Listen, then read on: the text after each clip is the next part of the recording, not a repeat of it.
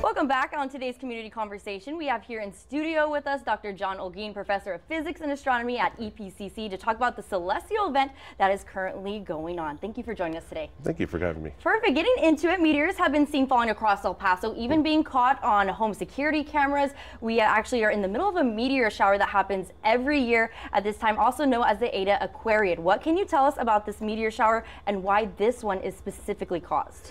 Well, this one's actually specifically caused because of Halley's Comet. So we go in, as we orbit the sun, we actually pass through the debris left from the comet in space. So we're going to see some of that debris actually falling through the atmosphere this coming time. And now meteors, commonly called shooting stars, they're not actually stars. Now, what exactly are meteors?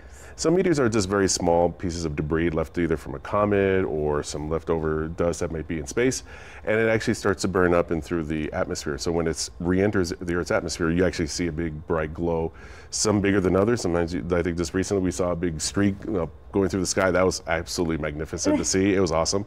But sometimes you get smaller ones, and those smaller ones are just, that's what they look. They look like shooting stars, but really it's just debris, going through the atmosphere. And what speed are these meteors entering the atmosphere at? Oh, they can go at tens of thousands, maybe 100,000. No, sorry, not too much. About 1,000 miles per hour or so, about that speed. Very fast. Yeah, very fast. And the peak of the shower is actually just around the corner. What dates should people look out for? So you should be looking at the 5th of May, 6th of May, that if you want to go have a great chance to actually go see it, go out to an area where it's like really, really away from the city lights.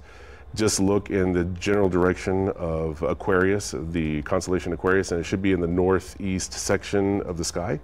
Northeast section, and it'll be happening. You got to be awake. It's going to happen after 12 o'clock in the morning, and between 12 and 5 o'clock in the morning is probably the best time to see it. So just answer my next question. The peak time is pre-dawn that you need to go view it. And then one more time, if you want to go view this, where is the best place to do it here in El Paso? Where do you suggest? I would probably suggest areas where you would not, just away from the city lights as much as possible. I think either northeast area, far east, far northwest El Paso.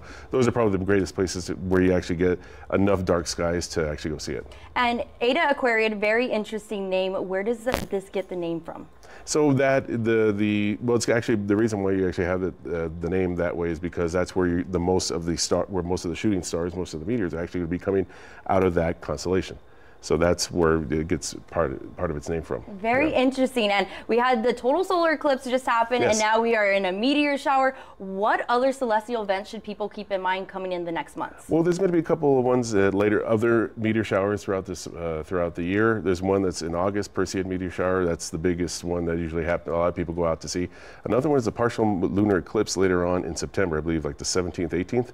So keep an eye out for that, because that's going to be pretty phenomenal as well. It's not as great. I mean, it's not the solar eclipse, but it is going to be a lunar eclipse that everybody can see here in the El Paso area. Pretty exciting stuff. And in the peak time of the meteor shower happening on the 5th and 6th, how many meteors can people expect to see if they're looking up at the sky? So depending on probably the peak is going to be around 30 an hour, possibly more.